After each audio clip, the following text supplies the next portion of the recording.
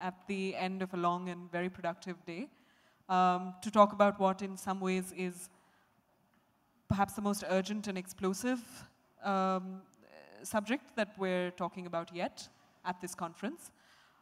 I find it amusing to talk about the potential end of due process, when in some ways we haven't begun to explore the possibilities of due process institutionally in this country, which is why I'm very pleased to be in conversation with four extremely accomplished and thoughtful feminists. Nivedita Menon and Aisha Kidwai, academics and feminists, are not able to be with us, unfortunately, because, I quote, they're in the midst of a huge crisis for their university. They're very much in the thick of things underway at JNU at the moment. They were also instrumental in the debate over due process that was occasioned after a young feminist named Raya Sarkar put out a list of the names of men anonymously accused of sexual harassment in Indian academia came out. We're sorry not to have their views and their counter-arguments in this debate. But needless to say, many people who are familiar with this subject know how influential their points of view have been and also how polarizing they've been. And I hope we'll be able to cover some of that in this discussion.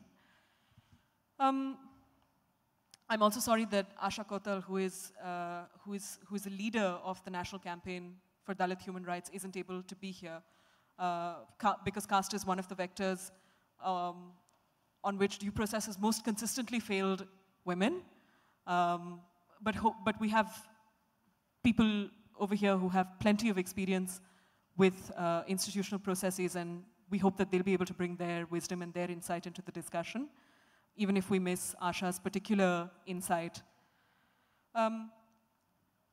Although in many ways this subject blew up because of Raya Sarkar's list, I want to talk about another story, which is indicative of the way in which judicial processes and law and order interact with the slightly scary but incredibly exciting anarchy of social media and online spaces today.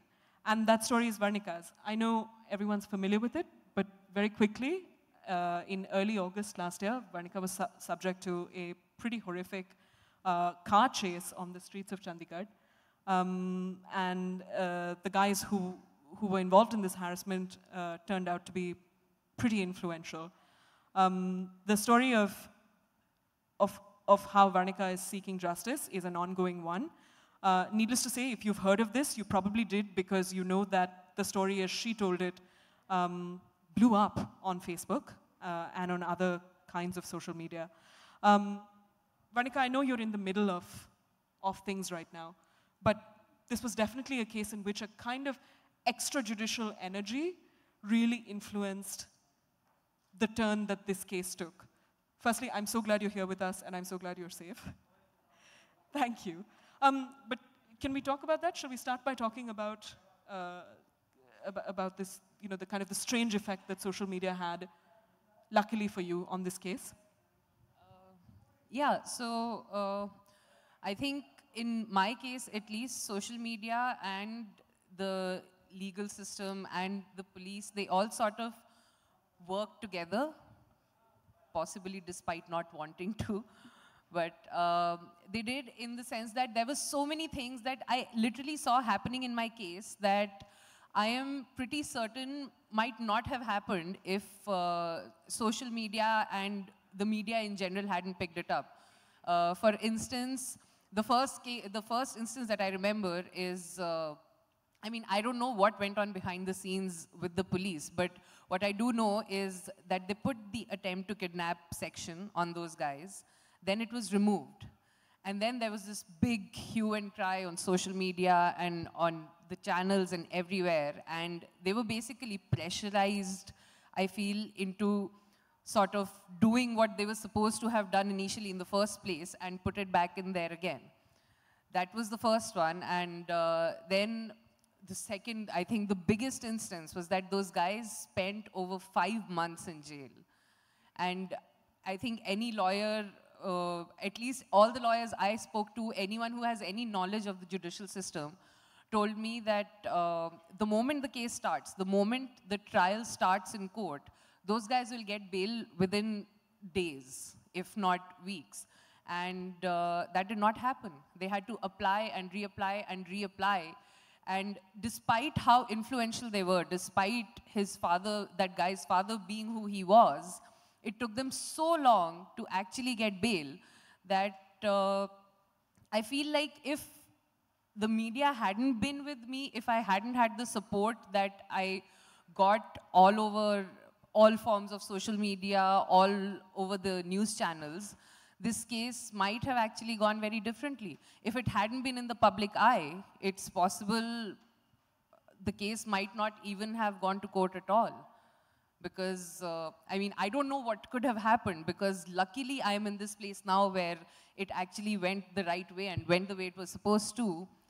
But the funny thing is, what you're describing to me is clearly in some ways justice, you know, kind of the legal system doing what it's supposed to do.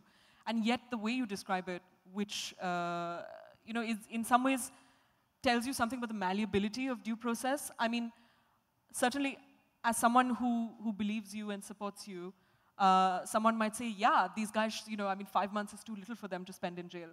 The other perspective is that, strictly speaking, if the law worked perfectly, the bail procedures would work perfectly. So if they needed to get out, they would get out. But then the trial would also proceed quickly, and that you would have as little trauma as possible in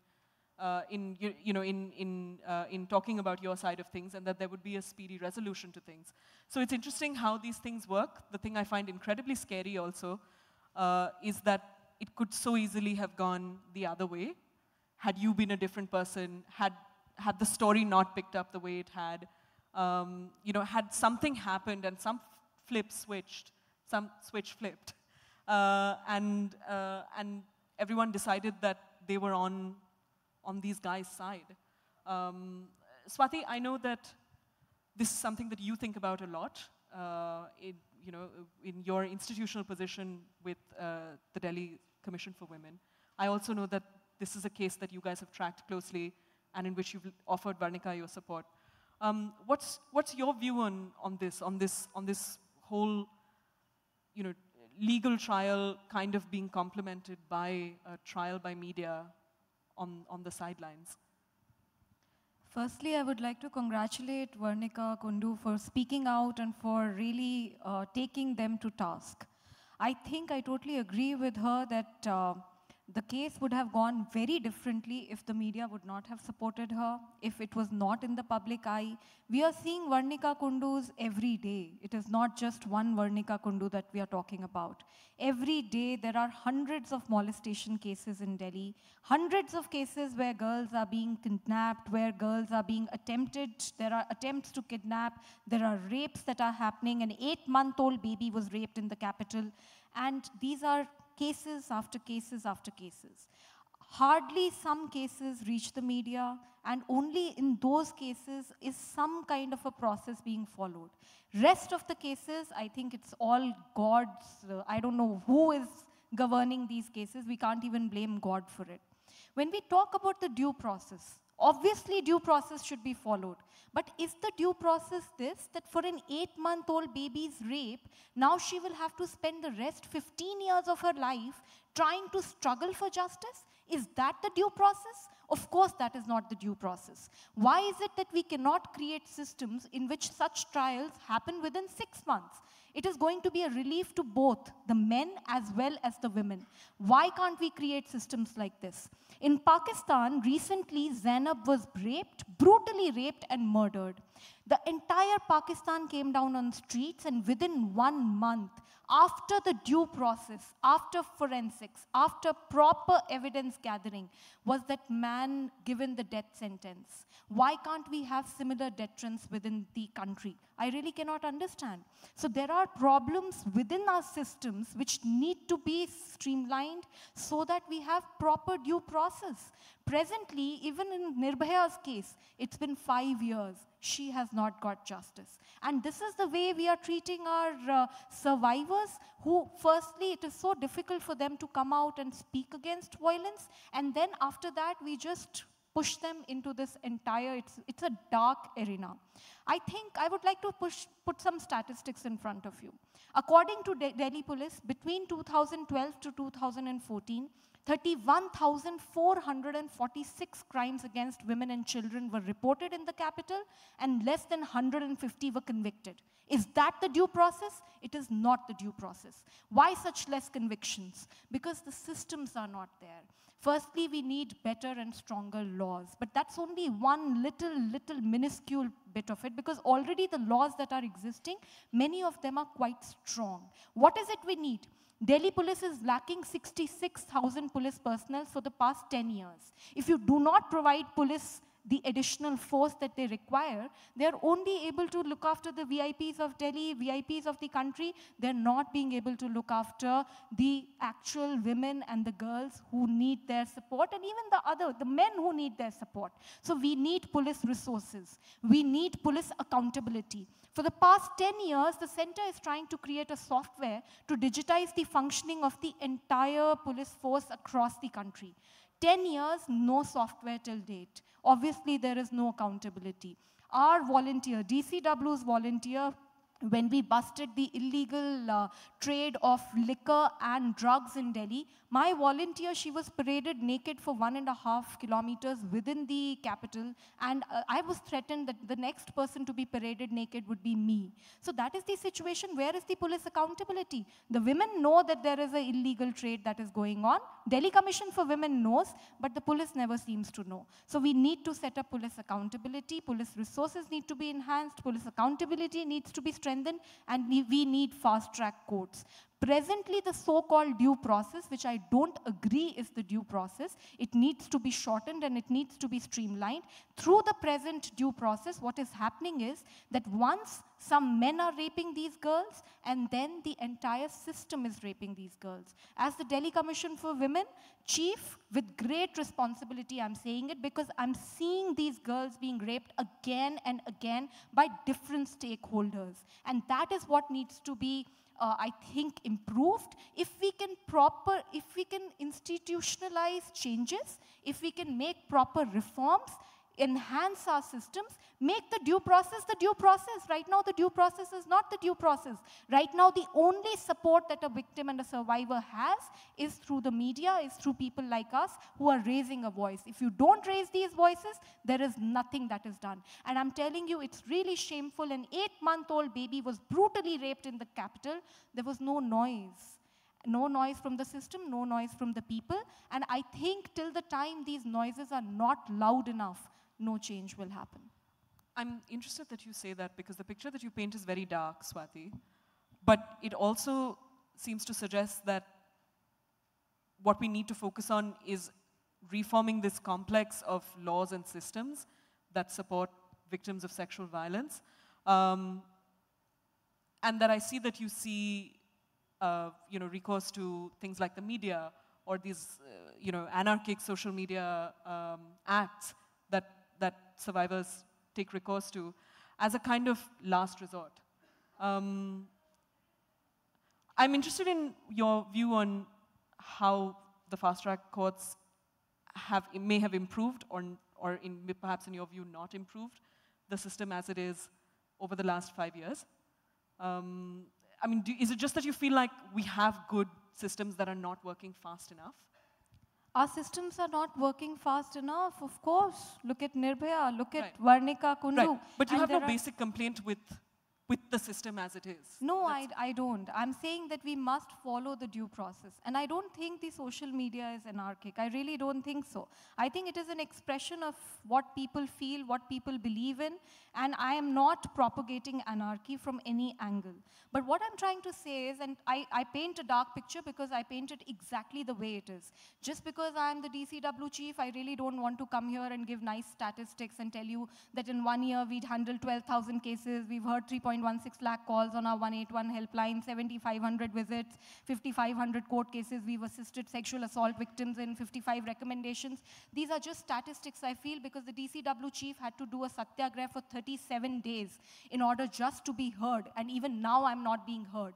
What we are wanting is we want due process, but we want that the due process gets strengthened. It is really unfortunate that our systems have become so weak that today we are having to debate that whether the due process or whether the anarchy. No, it's not either way. It's not black or white. What we need is, we need the due process, but we need to streamline the due process. Why is it that an 8-month-old baby will spend the next 15 years of her life trying to prove that she was raped? I think there are problems in that. And the due process is not this. If you look at the POCSO Act also, the POCSO Act says that within 1 year, the trial has to complete. Is it completing within 1 year? It is not. The fast-track courts, how many fast-track courts were set up after Nirbhaya's gang rape? 6 fast-track courts were set up. Are they functioning as fast-track courts? They are not. So we need more fast-track courts. We need those 66,000 police personnel whom nobody is talking about, whom the center is denying to the state of Delhi for the past 10 years. We need a software. We need that CCTV cameras should be put across the police stations. And I think we need better systems.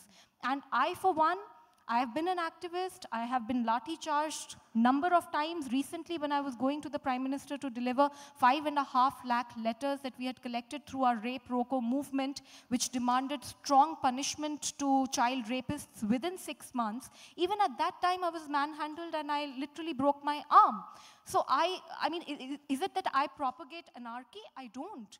I use the media. I use the media creatively, because if I don't, मेरी तो चोटी पकड़ के मेरे को jail में डाल देते. 2 केस तो मेरे ऊपर हो रखे हैं. 2 FIR तो मेरे ऊपर करी गई है जब से मैं DCW चीफ बनी हूँ. तो मतलब इतने aggression और इतनी vendetta के अंदर हम काम कर रहे हैं. Imagine the DCW chief, I am out on bail. What is my fault? The fact that I'm working day in and day out and day and night. The fact that the DCW now is the only commission across the country which is functioning officially on Saturdays and even unofficially on Sundays. And yet the situation is such that 2 cases have been filed against me. But I'm going through the due process. I'm going to the court. I am getting bails. I am going to High Court. I am going through the due process because this is not my fight. This is the fight of Varnika Kundu. This is the fight of Nirbhaya. This is the fight of thousands of girls every day. Recently, a 4-year-old girl was very brutally raped in Kolkata. How was she raped? She was pulled by a 45-year-old man inside a bus, and her brother, her 3-year-old brother, kept banging the door of that bus and kept pleading from that man to leave that daughter. Now the due process, the so-called due process for this girl will be 15 years. That can be reduced to 6 months, and that is all that we are demanding. Okay. That's a really good point, and I think we can agree that in many ways due process fundamentally functions on, on our belief in state capacity and in how we can expand it to meet our requirements. And it's clearly not doing that.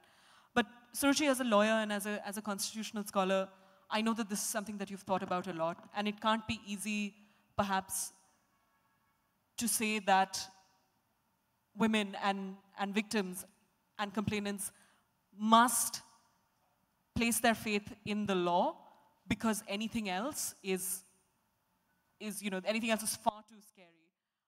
And yet I know that that's a position you take. Would you like to talk a little bit about this? Yes. I would have liked to tell Swati, you spoke about Nirbhaya. Varnika is here with us. The criminal law amendments brought in a sea change in terms of how we defined rape, how stalking was made an offense, etc. But I stand corrected by facts because, like Swati correctly said, there was a rape of an 8-month-old very recently. There are countless rapes which we are obviously not narrating on a day-in, day-out basis. It's unfortunate, but it's not like the law has not tried to keep up. It's also a mindset issue, Supriya. You see, laws can change. But if you have people who think it's within, it's their bounden right to, go out and do what they've always done, or they become emboldened in a certain manner. An overnight change in the law or in due process, as we are calling it, is not going to change, the system. These things take time to evolve. But I still feel, with 13 years in the profession, I go to court every day. I don't think I'm still jaded. I sit there, I see work going on.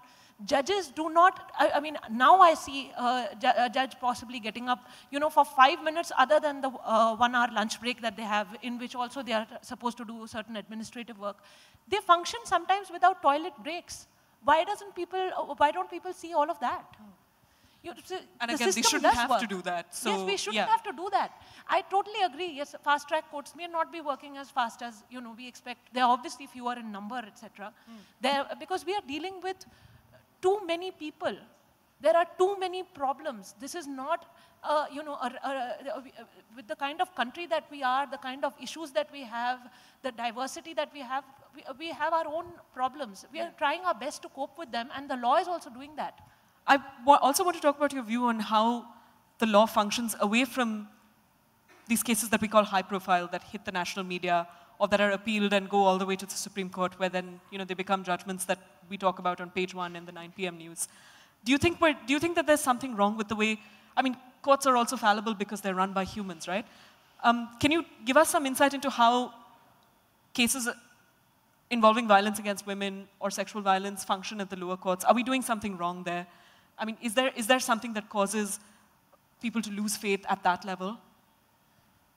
I think, you see, the high-profile cases, of course, get taken up because judges also read newspapers. So, and they feel obliged to say something in court the next day. And then, obviously, these are very serious issues, and they also have to keep up with the march of the law.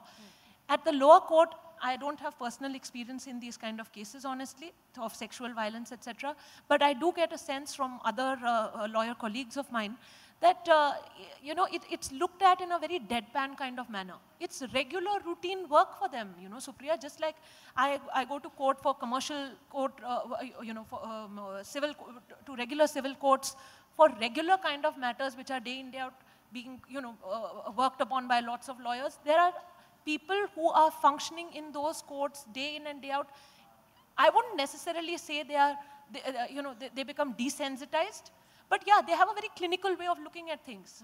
So, I totally understand children of who have been subject to sexual violence, etc., harassment victims may get the feeling that, they are not being treated as sensitively. However, the law does try its best to make provision for in-chamber hearing, for the victims' names not to be revealed, etc. Right. That's the sense that I get. Okay. Yeah. Surabhi, I wanted you to come in at this point. Go on. There's a few things that I'll just kind of collate and sort of bring up based on what everyone has said until now. Swati, I think you mentioned a little while ago that there is no one Varnika. There's many Varnikas, but in a way, actually there is 1 or 2 or 3 Varnikas, because as you put it yourself, the process that was followed for your case, a big part of it was the eyes that were on it. And that's not something we can say for perhaps 99.9% of the other cases, as Swati herself has pointed out. And and when we come to speaking of the law and when we come to speaking of due process, it's really, really difficult. I think it is great that we are talking about the fact that due process is lacking, but I want to draw some attention to the fact that, again, all of us have agreed here that this is a slow process. What about the time that it takes to reform it? What do we do in that time? And again, what is a due process? What is a due process that actually works? What does it look like to us? Because even at the moment, even as the law envisages due process, you are looking at weeks or months or years of trial. Say even if it is a year. There's so many issues with the way this is imagined, the access to it, the wherewithal to be able to file a complaint, to get the police to actually take your case seriously to file a complaint. What happens when you have factors? Perhaps all the 5 people sitting on this panel will have the ability to walk into a police station and ask for their complaint to be registered. This is a privilege that is afforded to us because of our ability to be able to walk into rooms, to speak in English, to have the backing of educated friends, lawyers, journalists, to be able to do this. But what of the people who don't? When are we going to talk about what to do in the space where something like caste, which we don't discuss in due process enough, comes to be the biggest barrier for people, whether it is in universities or whether it is in police stations, to come and even just register a complaint, let alone feel like they can go through the grueling process of living out what it means to be that complainant. Okay, I think the argument that someone who disagreed with you over here would make is that due process is precisely meant for the most marginalized of victims because there is no other social recourse whatsoever. So right? then I suppose that response to that is then why have those most marginalized people felt that they spoke out and agreed in droves with Raya Sarkar? Why did they feel that? I feel like at this point, I'm not so sure that I can provide an answer, but I want to listen. I'm not so sure that I think we can really say that, okay, you know, marginalized people do not have access.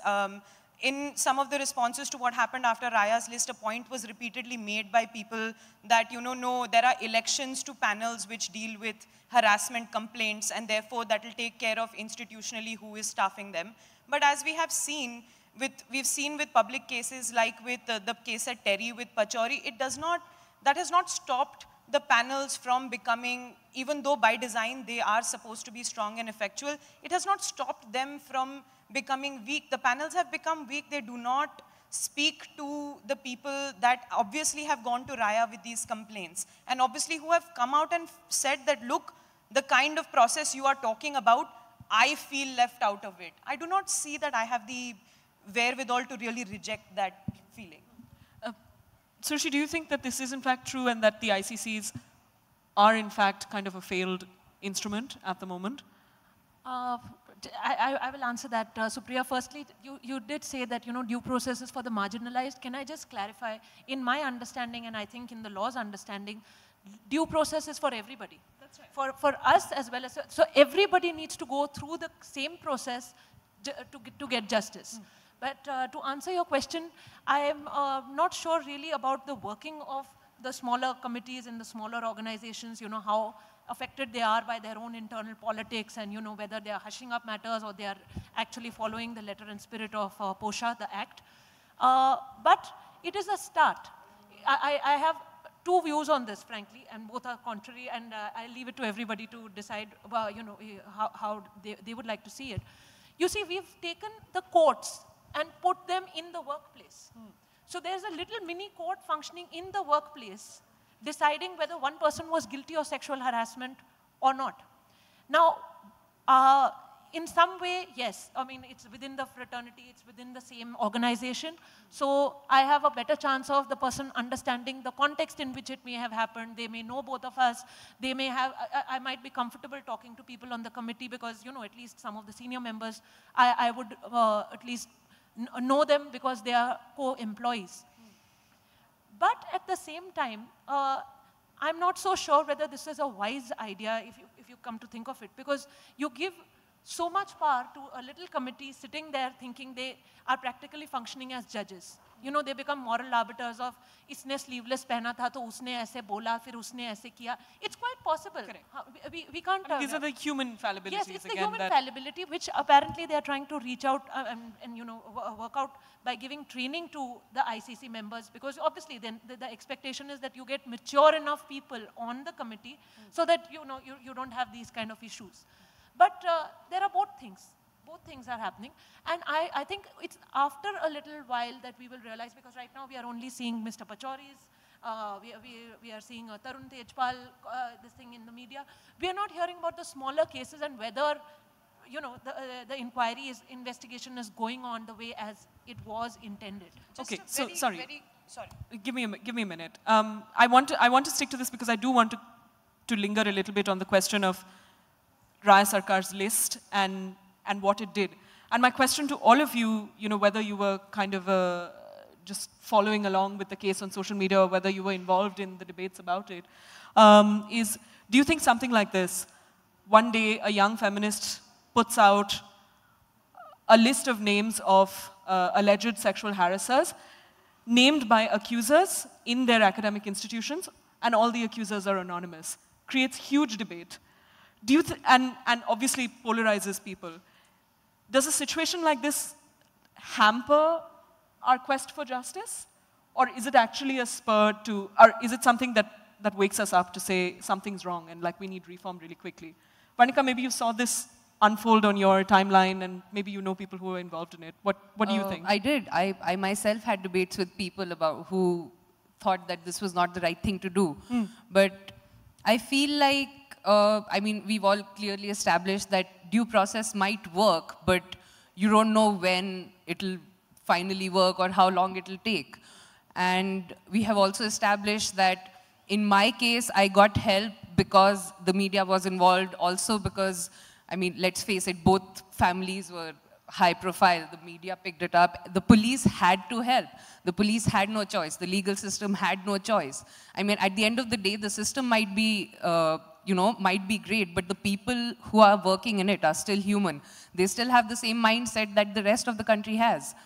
And I feel like social media is just the easier way. It's not legal. It might not be a binding judgment on the people, but it at least puts it out there. And I feel like, of course, the victims have to be anonymous, because when you look at the reality of how our country functions, if they actually give out their names, they might actually end up harmed tomorrow.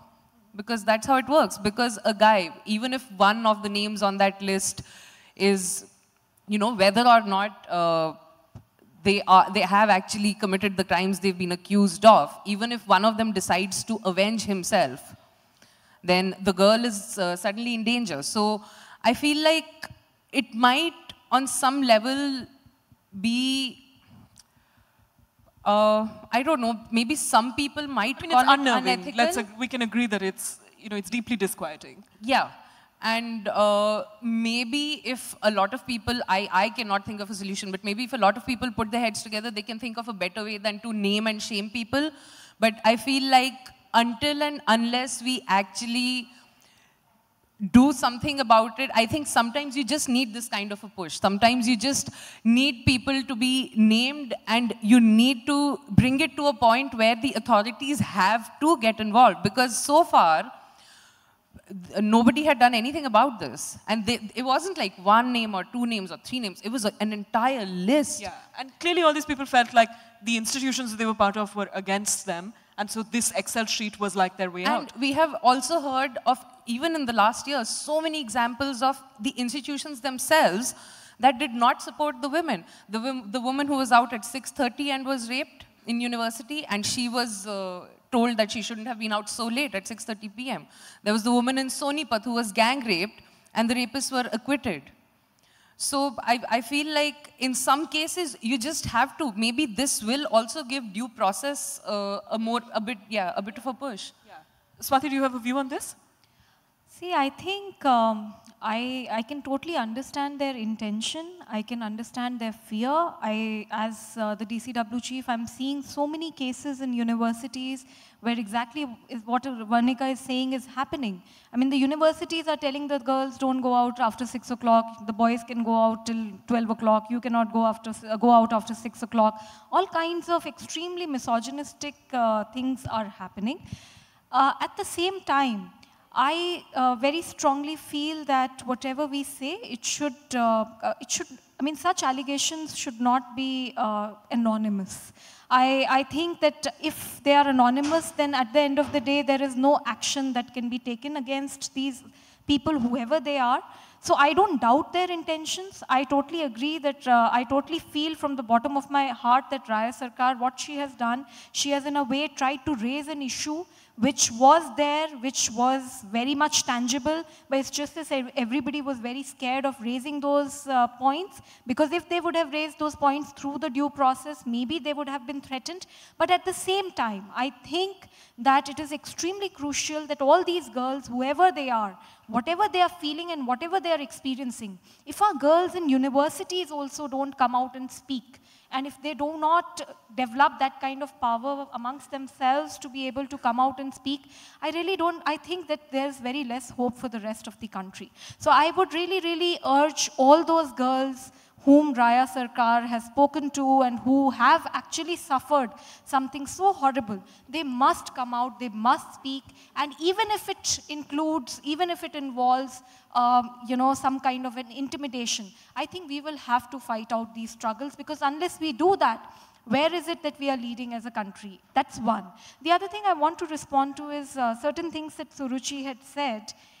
She basically said that, yes, the judges are working round the clock and the law is trying to work a maximum. And I do agree with you there, frankly.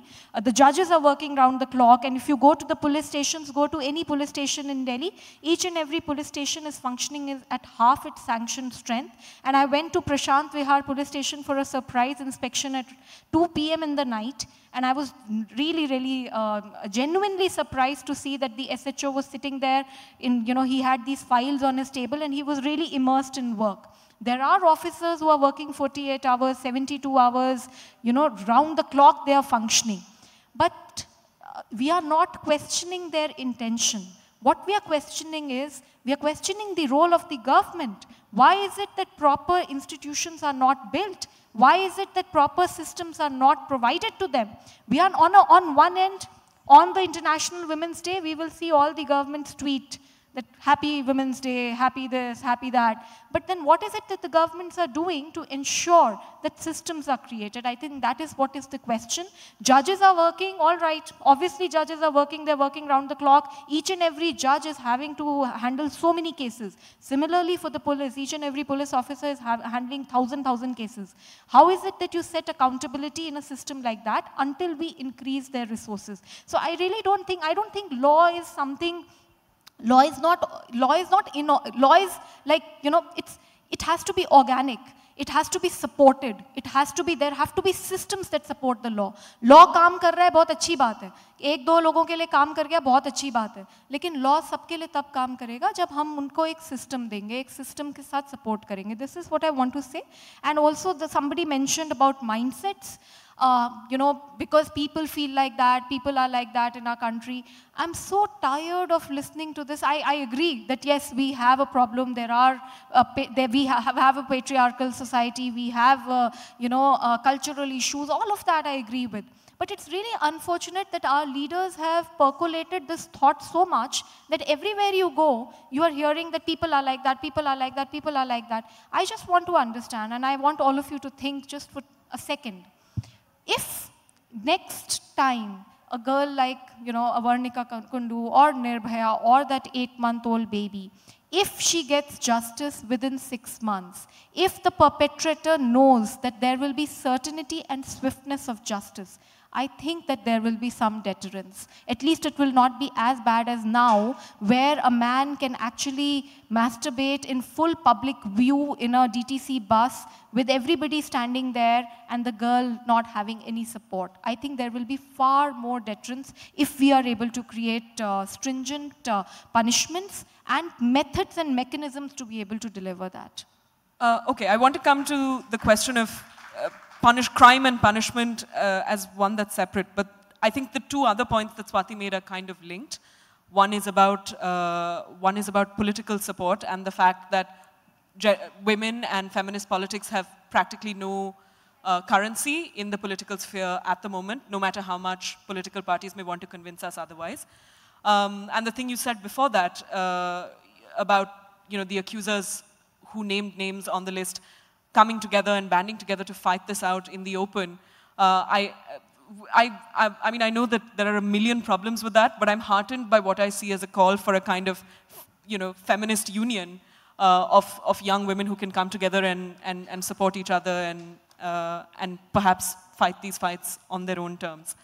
But to take off from that, one of the things that I want to ask both of you is that socially, as feminists, we're pretty committed to the principle of believing a victim. So if someone we know comes to us and tells us that, that they've suffered sexual violence, we believe them. But there are also people who see this as contrary to the principle of natural justice that requires us to believe someone innocent until they are proven guilty.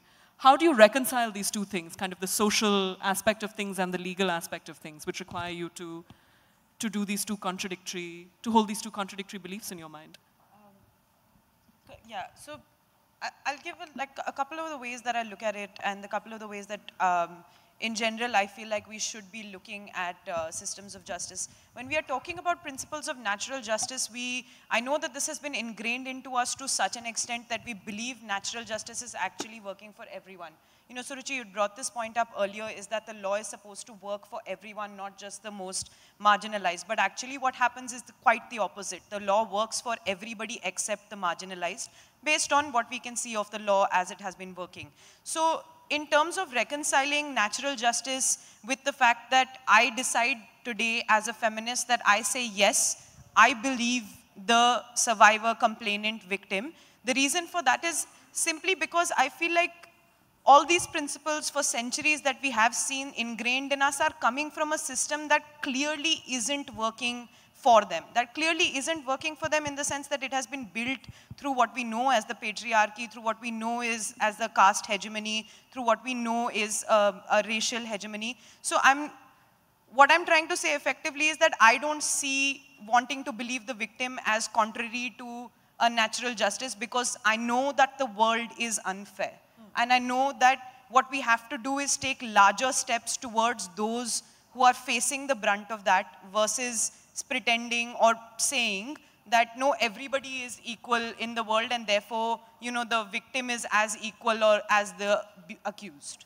That's kind of how I see it. Okay. Can I just add, you know, I do understand where you're coming from, but firstly, lawyers keep throwing around natural justice. Natural justice means you hear the other side. So by legal training and by judicial training, frankly, Supriya, if someone were to come to us and say, I am a victim, I would not, and even a judge should not automatically believe them till they hear the other side. You know, and the entire process, the due process that we are talking about today, is first allowing the victim to give their version, for the other party to defend that version, and, you know, provide some kind of reasoning as to whether such an act of victimization took place or didn't take place, how, when, what, etc. So we are talking about hearing the other side, which, if I can briefly touch upon Ria's list again, if we come out with, like Swati said, let us not even keep it anonymous. Can I also point out that even the law says the victim's identity should always be kept secret. That's right. Even the ICC at the workplace will keep referring to you probably as the aggrieved woman that you are called under the act. Because the minute your name is out, then, you know, there are other repercussions to pay. Correct. By putting out this list, what did Rhea do? That one, we were talking about, Swati was talking about that one woman who will probably bear consequences because, you know, the offender got back at her. What about the one or two or maybe more tainted men whose lives and reputations have gone because there is a possibility that they could have been falsely named in the list? Can we leave this open just so that, thank you, just so that due process doesn't take its due time? Should we just shortcut everything and put out lists and then tell the law, now you please investigate for all these people? I mean, I think how the reality of how that functions is that, and, you know, as a lawyer yourself and as a constitutionalist yourself, that's absolutely, I mean, I'm heartened, you know, as an Indian to see that. But I think you know that the reality of it is that as justified as our concern for the reputation of the accused men are, 9 times out of 10, these men are in positions that are so much more powerful than those of their accusers, that the question of reputation or career actually becomes theoretical, right? Because very little actually ends up affecting them. I have some, sorry, yeah? Sorry, can I take Surabhi first and then we'll come back to you? Thanks, Supriya. Swati, I'll only take a few seconds. I just also want to point out that, you know, I'm not going to lie, I do love that idea of hearing the other side out, right? I love that idea, but I, again, reiterate that I do not see, have not seen, and I don't expect to see it in action because, I mean, thinking of even smaller, because it doesn't work that seamlessly. You know, you're talking about other things that intersect with the idea of being able to even speak out. If you're looking at, for instance, a workplace, how many times, I mean, I imagine a scenario in which a woman who is perhaps in a, look at a corporate place, how many times does a woman who is working in, say, duties that are not, for instance, a woman who is bringing tea to a person working in that building every day, gets harassed by that person, this person is a boss. A completely hypothetical situation, but how many times can we actually claim that every woman in that building has the same power, has the same access, has the same ability to not just want to speak, but be able to speak? So, you know, that sort of idea and that sort of balance between hearing somebody out and the worry for someone's reputation. As Supriya said, actually what has been acted out, we've seen that, I think off the top of my head, I can name maybe 2 people in the last 5 years who I feel like have suffered consequences, powerful men, for being named.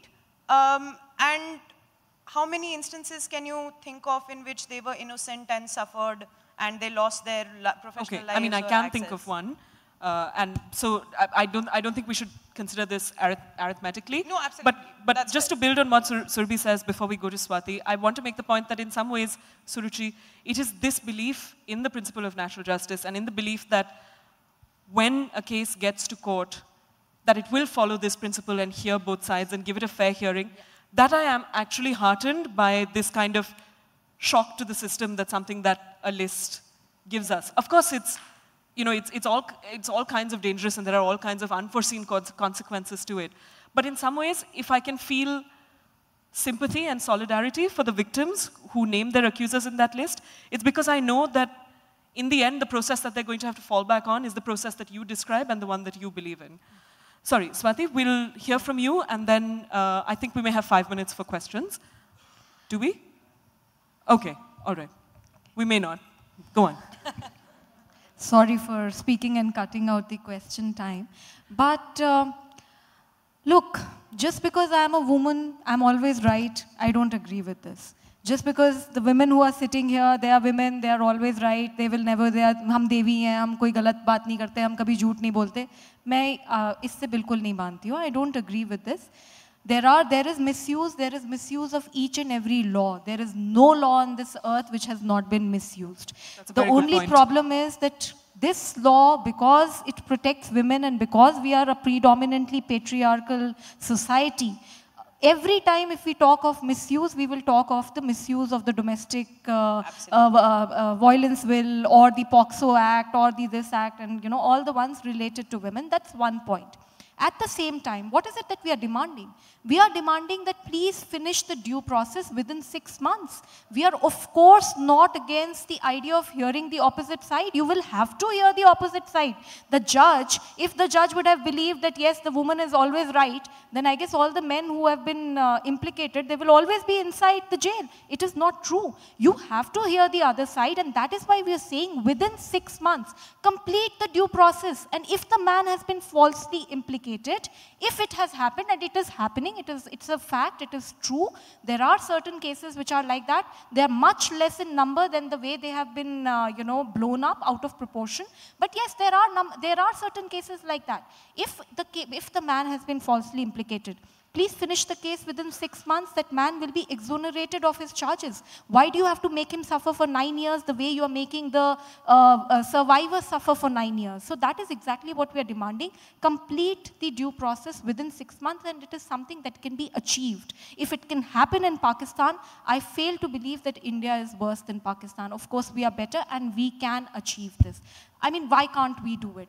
And at the same time, if, suppose it is found, and beyond reasonable doubt, it is proved in the court of law, and there can be more systems that can be developed for this. If it is proved that yes, a woman has deliberately, falsely implicated some man for some other reasons, then take action against that woman also. Give a message in the society that this is not something that we accept. At the end of the day, if you falsely implicate a man for something like rape, I agree that you spoil his life, but then you also spoil the lives of so many other Nirbhayas, because every time she raises her voice, there are questions that are raised towards her. So I think, I would just like to sum up what I said in 2 things. One is, please make sure within 6 months, finish the due process so that the man and the woman, both of them benefit in this process. And the second thing is that we have to ensure that all these if there is any false case, if it has been proved beyond any reasonable doubt and proper systems are there,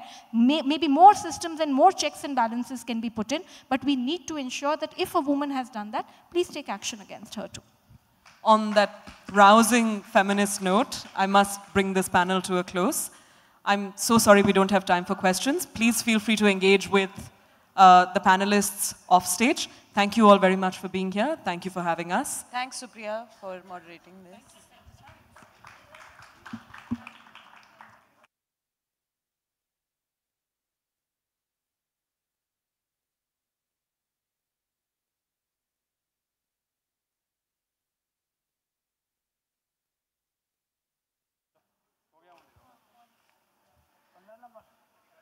Thank you all for coming in and attending all the talks today. We've had really fruitful discussions, and we'll see you next year.